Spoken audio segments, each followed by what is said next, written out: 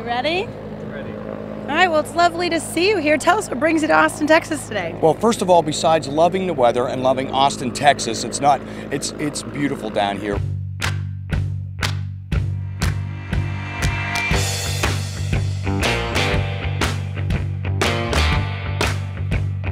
I came in from Calgary last night. We were up in Alberta. We did a big concert up there and a big kickoff to the Pets Rock line for PetSmart, right? Oh, nice. And it was 40 degrees below. Now that's their temperature, right? So let's say about 10 degrees ours, right? Somewhere in that vein. Absolutely freezing. Freezing cold in a storm. We flew in this morning back to Scottsdale, Arizona, saw my kids, took my daughters to school, got back in the plane and came down here to do Revolution. The reason I love being here, besides the fact I love the weather and I love Texas, is that it's such an amazing series. I watch all the time, and I've wanted to do this because I drive it with a lot of music. And I'm interested to see what I'll look like 15 years into the future, as I am no prize pig now. So I can't wait till the future. Oh, debatable. No, How cool. So you've been wanting to do this for a while, and now it's happening. It's happening. It's exciting for me because I'm still as passionate today about making music as I was when I started. And to be able to do stuff like this with not only great creators and great producers, but the actors, everyone on this, it's a great series to watch. It's a lot of fun to watch.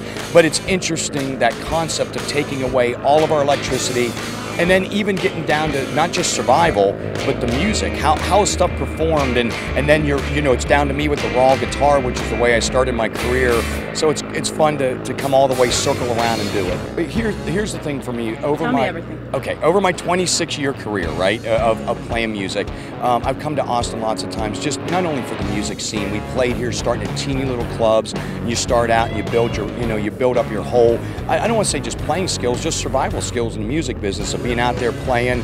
And then to be able to come here, obviously as a tourist, I see the bats. That was huge, you know what I mean? That was, and I'd had a few adult beverages as they flew out. So it was a win-win situation. It was a good moment in my life. Those are the kind of situations to be in. Yes, it was a party, and there's a lot of bats, and that's crazy. And I'm having an adult beverage, so it all was good. All W's. And then coming back every year, I come back and play here either with Poison or solo with Bret Michaels' band. And I played last year at the big Austin Bike Fest. Yeah. And we did a huge. It was by accident. We went out and we were playing our sound check, and I think the entire place, it was a sold-out show, and everyone had come down for the sound check, and we stayed, met a bunch of people. I got to take the Harley out and ride, and I love coming. I love Texas in general, but coming to Austin's a good day. Good to hear, Bret. That is so rad. Thank you so much for sharing all You're that welcome. with us. And just upcoming, anything you're excited about, or it's really bringing joy to your life? Yeah, at the moment? Here's what brings joy to my life. Obviously, I love the holidays, and Christmas is great. Wish everyone a happy holiday. Love my daughters. Excited about that.